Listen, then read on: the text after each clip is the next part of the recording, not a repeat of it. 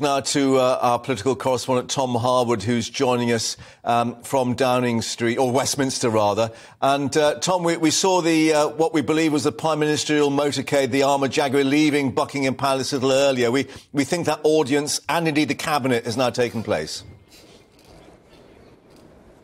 Yes, that is exactly what we believe to have happened. Of course, it's not just an audience with the Prime Minister that the King has held, but also will be looking to the other party leaders as well, having met so many in the Privy Council today. Here in Westminster, however, politics continues. It's the first sitting day on a Saturday that we've seen in some time, since that extraordinary Saturday sitting day back in 2019 for the Brexit debates. Only the 6th or 7th sitting Saturday day that the House of Commons has had in the last, in modern history, really. So an extraordinary time for members of Parliament to come forward and pay their tributes to Her Majesty the Queen, many pointing to how their particular constituencies have been influenced by the Queen or have been touched by the Queen's long life, the late Queen, I should say. But Westminster is going to become more of a focal point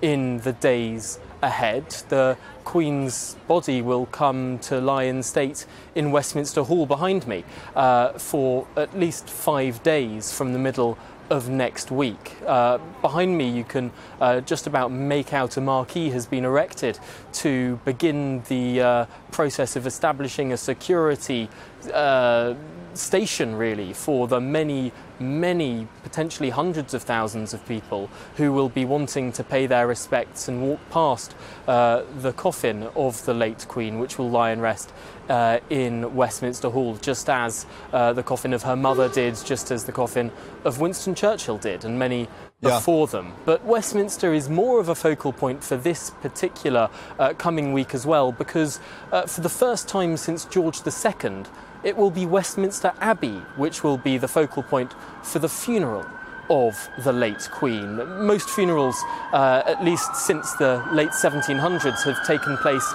in Windsor.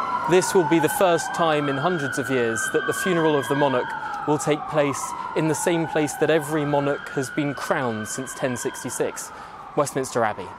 But we would believe that the final resting place, the interment, if you like, will be at Windsor, at the King George VI Memorial Chapel, where we think that the Duke of Edinburgh's casket, that the coffin will actually be placed next to hers eventually, that they will be reunited effectively. Yes, that does seem to be the plan. Of course, Windsor was a very special place for Her late Majesty. It was where she preferred to live when in this part of the country, Balmoral being her favourite place in Scotland, Windsor being her favourite place in England, and her final resting place, as is planned out, will indeed be in that place where monarchs for the last few hundred years have all been interned. Windsor became the predominant royal residence at the time of George III, and all monarchs since George III have been interned there. But Westminster Abbey, being such a larger venue that can seat 3,000 people, maybe even up to 8,000 people, will be the venue for the funeral itself. It will be a significant national event, expected to be on Monday the 19th of September. Yes, as you say, the first state funeral since Winston Churchill back in 1965.